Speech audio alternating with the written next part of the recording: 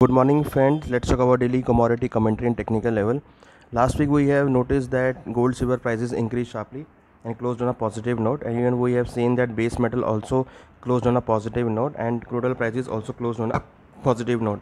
We have seen weakness in dollar gives support to the commodity market.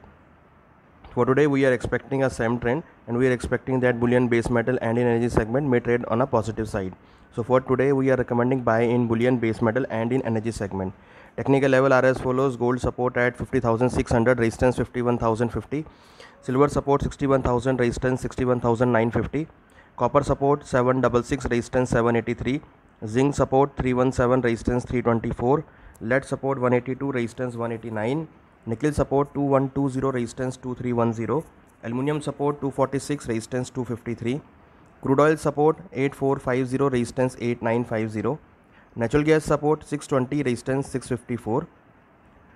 For today we are recommending buy in bullion, base metal and in energy segment. We hope that you will be benefited from this commentary. Thank you.